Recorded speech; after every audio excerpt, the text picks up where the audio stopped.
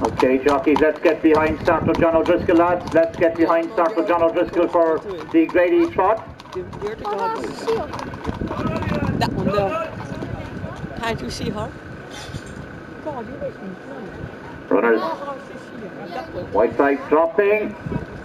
And they're away and racing in the Grady Trot. A good start to the Grady Trot, but it's Deirdre Goggin. Deirdre Goggin who goes to the front aboard Sadine. Sadine leads from David Brickley on the extreme left-hand side on Lakeview Eagles. Centre field is the square trotter, Derry Leary boy, followed on the outside, Timmy O'Leary on Little Hannah, and Moorside Anna sees them all. 4 paces across the track as the, 3 paces, 1 trotter. The trotter is Derry. Michael Goggin Jr. is trying to get on terms with Little Benjo, but up front, Kilkieran Anna is putting out all the stops. They're heading down inside the distance. Deirdre Goggin, she's going for her 15th win of the season aboard Kilkieran Anna. She's low riding and in front from Perfect Fella. She's making it look easy as they come down it towards the judge, but up front, Deirdre Goggin steers to look over her shoulder. She wins the Golden Mile. She wins it on Kilkieran Anna. One is Kilkieran Anna. Finishing second is Perfect Fella. Back in third is Little Benjo, and finishing fourth will be Howard Gigolo. Joe Gannon, Olivia Gannon accepting the 10 Cocktail Shield, and the cup going to trainer James Hurley, the Navy Cleary Memorial Cup. Ladies and gentlemen, put your hands together please for the winner of the Navy Cleary